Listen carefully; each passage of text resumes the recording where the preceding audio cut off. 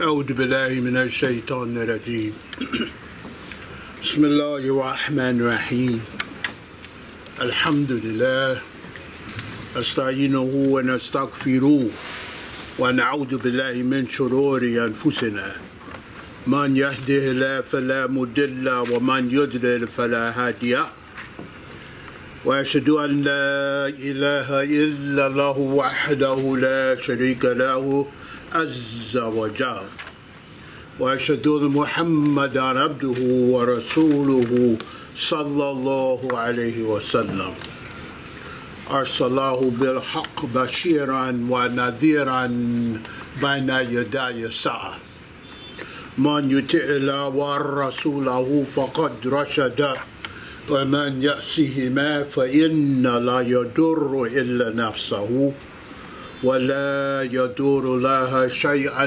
عما بعد فقال الله تعالى في القرآن الكريم في سورة البقرة بسم الله الرحمن الرحيم ألف لام ميم ذلك الكتاب لا ريب فيه للمتقين الذين يؤمنون بالغيب ويقيمون الصلاة ومما رزقناهم ينفقون والذين يؤمنون بما أنزل إليك وما أنزل من قبلك وبالآخرة هم يوقنون أولئك على هدى من ربهم وأولئك هم المفلحون وصدق الله العظيم بارك الله لي ولكم في القرآن الكريم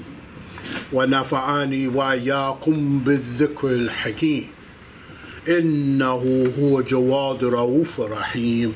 الآن حيّ ترجم. I seek refuge in Allah from Satan, from Shaitan, the accursed devil. In the name of Allah, the merciful, the compassionate, all praise is due to Allah, all gratitude is due to Allah.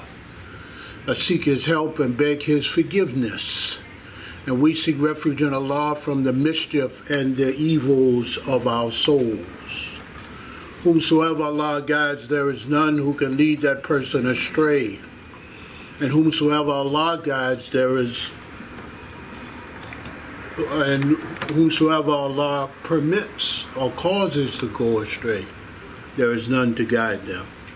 I bear witness that there is no God, no deity, worthy of worship or existing other than Allah, glory be to Him, who is one alone and unique without partner or associate. And I bear witness further that Prophet Muhammad ibn Abdullah sallallahu alayhi wa sallam, may the peace and blessings of Allah be upon him, is Allah's servant, messenger, and apostle. And He, Allah, has sent His messenger in truth and with the truth, as a bearer of glad tidings and also as a warner in advance of the hour of judgment.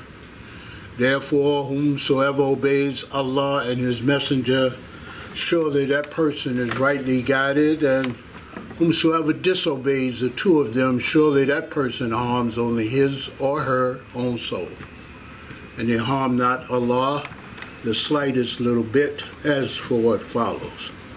For Allah, glory be to Him, has said in the Quran in the first 5 ayat, the first 5 verses of the second surah of the Quran, Surah Al-Baqarah, the cow, in the name of Allah, the merciful, the compassionate. Alif, Lam, Mim. This is the book. This is the scripture in which there is no doubt. It is a guidance for the God-conscious who believe in the unseen, establish salah, and spend in charity out of what we have provided for their sustenance, who believe in this revelation which is sent to you, meaning sent to you, O Muhammad, and the revelations which were sent before you, and firmly believe in the hereafter. They are on true guidance from their Rabb, true guidance from their Lord, and they're the ones who will attain salvation. They're the ones who will achieve success. And surely Allah Tabaraka wa Ta'ala, glorified and exalted be He, has spoken the truth. Dear brothers and sisters in Islam, the clock is ticking, and the special time of the year approaches, and approaches quickly. It is now just a matter of days, a few days, before that special season will occur. When we watch the weather reports, when there is about to be a change in season, the meteorologists will say, we expect spring, so-and-so day. So-and-so day is the first day of winter. So-and-so day, just a couple of days, first day of fall, first day of summer, etc. And those are physical seasons. Seasons that are part of the physical signs of Allah.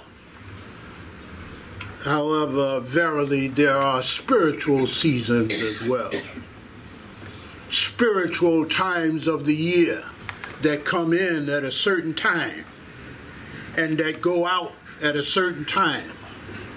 Spiritual times of the year that have their own activity, just as the physical times of the year have their own activity. The activities of summer are not the activities of winter. The activities of fall are not the activities of the springtime. Each season has its own activity, has its own food, has its own clothing. And so it is with the spiritual seasons.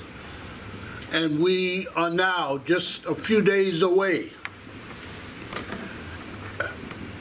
from the end of the spiritual season of Shaban. And before that was the spiritual season of Rajab, the month of Rajab, the month of Shaban. These are special times of the year. That's why I've labored to remind you of this and inform you of this. You listen to my speech on Yawm al-Jum'ah, I say, this is the month of Rajab. This is the month of Shaban. Why? Because we must be aware of the seasons, and you're not going to be able to turn on the television and somebody else tell you that. We have to remind one another.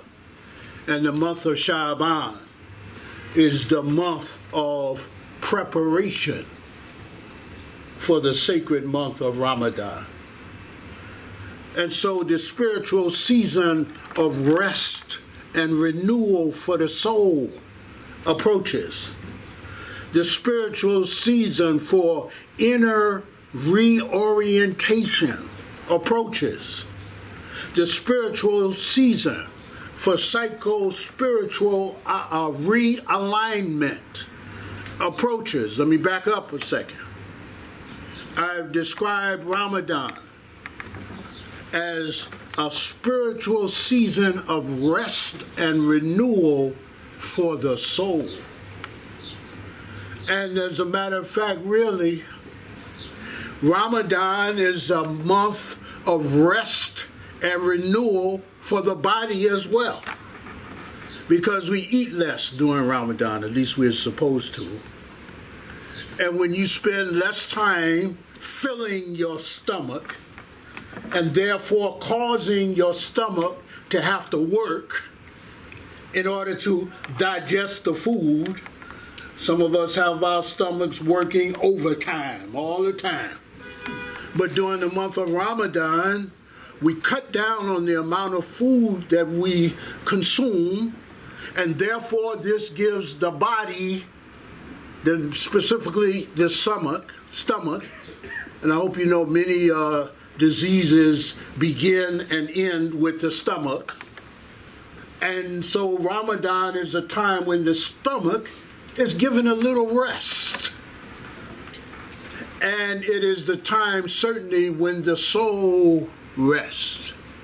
Muallimi Sheikh Allama Tawfiq Rahmatullah Alayhi, the founding Imam of this Jamaat, of our Jamaat, of our community, of our congregation.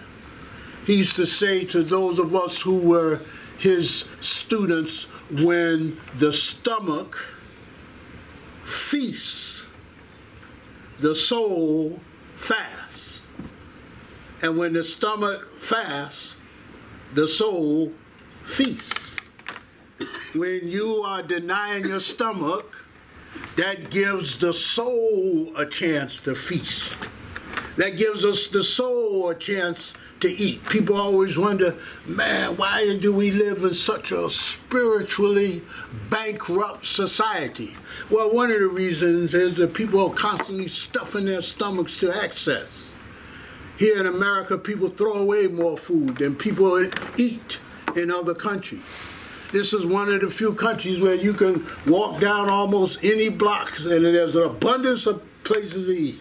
Some blocks, it doesn't matter where you are in the city. Some blocks, all you have to do is turn the corner and there's one place after another. Restaurants, snack bars, juice bars, and depending on what time of the day it is, they might all be filled at the same time. So people spend so much time stuffing their stomachs and very little time feeding their souls. Oh, you who believe, how is the soul fed? How do you give your soul food to eat and to drink? You give your soul food to eat and to drink by fasting. You give your soul food to eat and to drink through prayer. Prayer is a food and a drink for the soul. Being charitable, giving, is food and drink for the soul. Remembrance of Allah is food and drink for the soul. Recitation from the word of Allah and dhikr, those things are food, drink, and nourishment for the soul. So the spiritual season that approaches is one of rest and renewal. It is one of inner reorientation and psycho-spiritual realignment. What do I mean by that? This principle is demonstrated for us on an almost daily basis through, if this was the old days, if we were back in the 20th century, I would say, you know, it's demonstrated through the use of a compass. Now it's demonstrated through the GPS.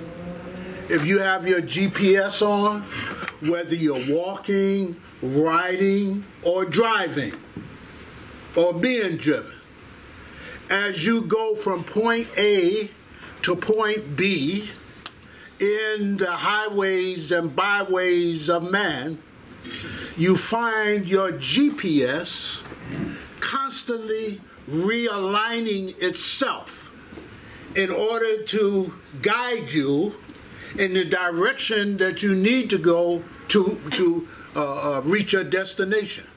So your GPS will tell you turn right, turn left, take this service road, etc., etc. If, for those of you who are familiar with a compass, if you have a compass in your hand and you're traveling, you constantly see the needle turning this way and that way, sometimes by small degrees, sometimes by large degrees. Why? Because the needle on the compass is designed to always point northward. It points northward, the needle on the compass. And people who know about directions and maps and that sort of thing, they know that if you're facing north and you put your hand out to the right, that's east. Put your hand out to the left, and that's west. And if you're traveling northward, you know behind you is south. Why do I mention that? Because I said Ramadan is a time of reorientation.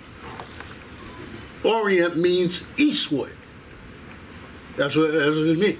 Reorientation means realignment in an eastwardly direction. As we travel the highways and byways of the life of this world during any given year, if we would live lives of obedience to Allah, then our journey requires constant reorientation. We'll constantly have to be guided. Turn right, turn left, stop, go, rest for a moment. Else you become fatigued. Else you become lost. When you get lost, regardless of whether you're walking or driving, when you're lost, the first thing you have to do is stop and reorientate yourself. Oh, wait a minute. I took a wrong turn here. Oh, wait a minute. Where am I? Oh, I'm here. I should be going there. So it is with the soul. So it is with the mind. As we journey through life, we're constantly distracted, constantly turning this way and that way. We have moments when we get lost. We have moments when we become disoriented. What am I supposed to be doing? Where am I supposed to be? What direction am I supposed to be going in? Because we know from what Allah says to us in the Quran that we come from Him and we return to Him. But in between that coming and that going, you can really get lost, man. You could be on the right path. What is the right path? The Siratal Mustaqim. You could be on the right path. Everything is going well. You say, well, man, if the angel of death comes for me right now, he's going to catch me on the right path. And then the next thing you know, you've taken a wrong turn somewhere. Next thing you know, you've lost your orientation, and so you must realign yourself. Ramadan is that time. Ramadan is the time, if we are true to the disciplines of the sacred month, then we will find our hearts, we will find our wills, we will find our desires being realigned. So be mindful. Be mindful of the coming spiritual season and make your preparations. This khutbah is intended as an encouragement for sacred month preparations. People who organize their lives, when they want to organize their lives and keep their lives organized in order to achieve a goal, in order to reach the point of destination in their journey, in order to make sure that they are completing their tasks, they form what's called a checklist. They say, oh yeah, okay, Dad, this is my checklist. A, B, C, 1, 2, 3. And then every time they accomplish a task on their checklist, they check it off. Okay, this is done. Let me go on to the next one. Why do I mention that? I mention that, dear brothers and sisters, in order to encourage you and to encourage myself to have a checklist that constitutes our sacred month preparation. Don't just walk around through Hayat Dunya, walking around, through the life of this world. Yeah, it'll be Ramadan any day now, without making preparation. Prepare yourself. The Prophet, alayhi salam was salat, he used the month of Shaban for the purpose of preparing for Ramadan. How did he do it? He did it by constantly fasting throughout the month of Shaban. You've heard me remind you that Aisha, radiallahu anha, Aisha, our mother in deen, may Allah's favor be upon her. We have more ahadith from Aisha describing the personal, intimate behavior of the Messenger of Allah, alayhi salam wa salat, than any of the other Sahaba or Sahabiyat. She was his wife. She knew him from when she was a young girl. So she had a whole lifetime of watching him, of being in his presence. And so when you study the ahadith of Aisha, we just finished a class about a month ago. We finished a class in which we were studying the 40 ahadith of Aisha, radiallahu anha. And so when you read and study the ahadith of Aisha bint Abi Bakr, radiallahu anh, you see the personal behavior of Allah's messenger on display.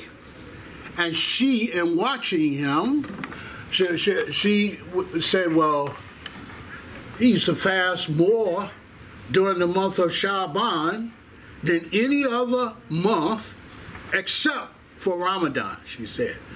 But Ramadan is the month after Shaban. So from that, we learned the principle of preparing. We have to prepare ourselves for the coming of the sacred month. Oh, you who believe. So let's look at a couple of quick checklist items. Item number 1 on the checklist: cleanliness of environment. Some people, do you know that cleanliness is a form of worship? And there are people who regard cleanliness as worship. The Messenger of Allah, sallallahu alayhi wa sallam, he said, "At-tuhur shatrul iman." He said, cleanliness is part of faith. In the English language, we have just saying cleanliness is next to godliness. Faith is related to worship. Cleanliness is a form of worship. So as part of our preparation for Ramadan, we should start cleaning up. For those people who live a life of cleanliness as worship, they know, for instance, that when the seasons change, that's an occasion for cleaning. I don't know if they still practicing this stuff. This is the old school wisdom now. They didn't just let the season change. They say, like right now, say, time for spring cleaning. And you see them going through the house. If the house is already clean, they give it a little extra buff. If things are already in order, they go through and make sure there's things are in order. I used to be married to somebody like that. She used to clean so much it would make people nervous, including me. Because she couldn't stand to see anything out of place. And then one day I was walking in a spiritual conscious bookstore, and I looked on the shelf and there was a book, Cleanliness as Worship.